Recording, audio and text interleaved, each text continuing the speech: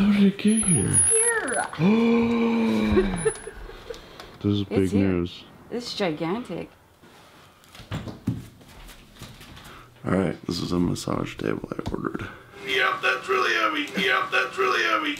Alright, I'm in the middle of editing my vlog. I just got to this part. Yep, that's really heavy.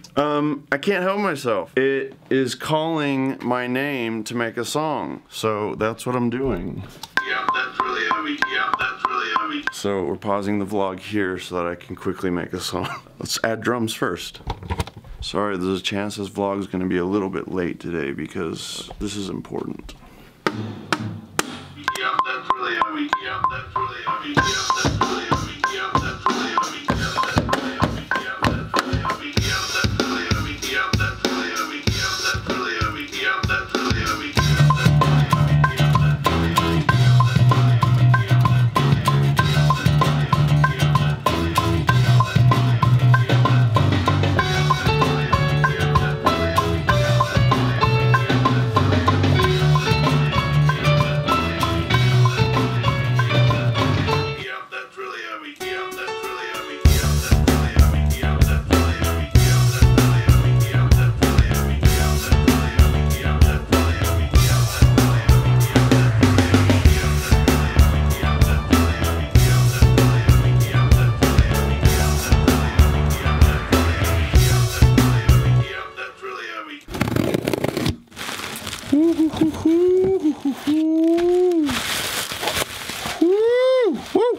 Doggy.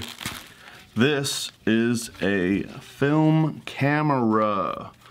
Ever heard of it? Okay, this is so dope. No LCD screen.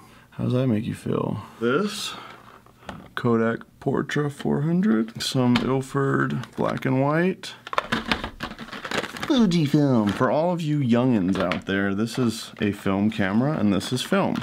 Before video and music like completely consumed my life, I did photography, weddings and portraits and landscapes. Photography for me was really what music and film is for me now. It was kind of an escape. It was something that was relaxing and therapeutic. And since I've gotten into film and music, it's like completely disappeared from my life. I haven't shot stills in a really long time. I wanted to get back into this so that I could, you know, flex that muscle, and I just miss it, okay? So yeah, I bought this old Canon camera. I don't know, there's something about shooting film that's really magical and amazing because you have to expose and compose every single frame just perfectly, and you have one shot to do it. Unlike digital where you can like fire a million shots and just check all of them, you can't do that with film, so this is cool.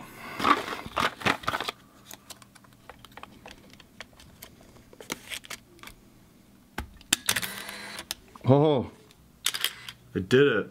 Woo! Woo! Exciting times in the neighborhood. Let's get it out in here. I was just a little boy, finding out the little noise, calling my name. 50,000, you know, people are just I was just a little boy.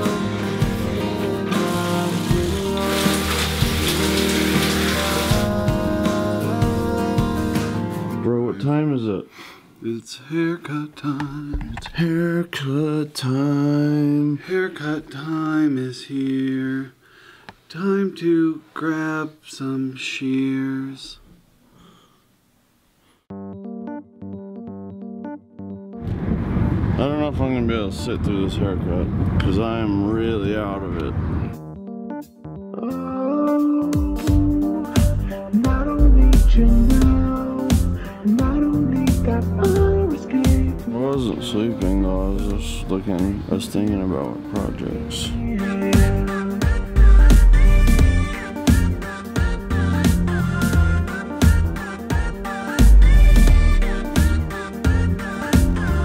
Look up, you see the moonlight bright, and it won't bite. No appetite, it's on a diet, and I'm wired and I'm wide awake, ready to get some. Alright, that was Billy, my barber. In case you're all wondering how I get the SDW cut.